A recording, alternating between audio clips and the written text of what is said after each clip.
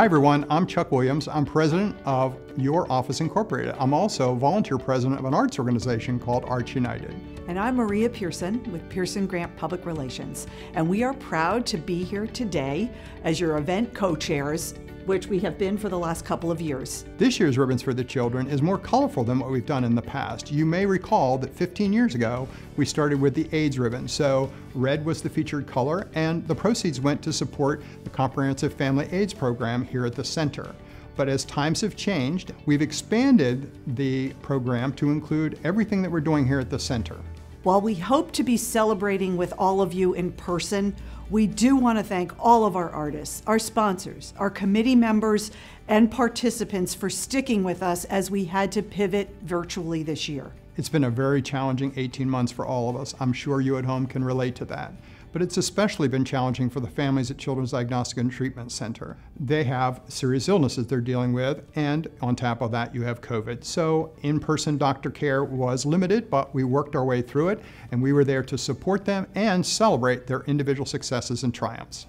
I think you will agree that we have the most incredible, talented friends that are participating in our art auction this year, and every year actually. Our art auction features 74 pieces from 65 local, talented, amazing artists.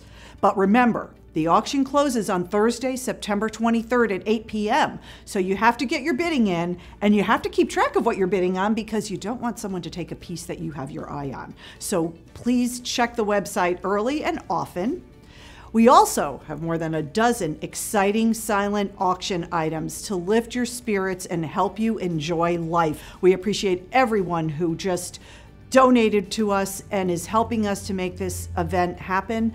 We appreciate it very, very much. And 74 art pieces is a record by far. After 15 years, it's clearly the biggest group of donations we've ever had.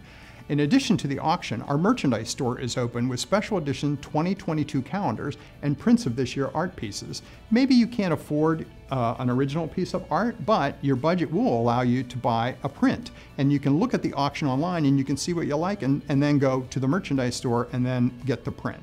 And of course, you're always welcome and encouraged to make a donation to our wish tree. For every $75 or more gift, we'll tie a ribbon around the tree with your name on it.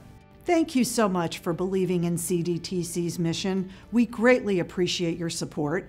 So don't forget to register to participate in what we're doing here today at childrensdiagnostic.org/ribbons21. From the bottom of our hearts, thank you so much for your support. We really appreciate it.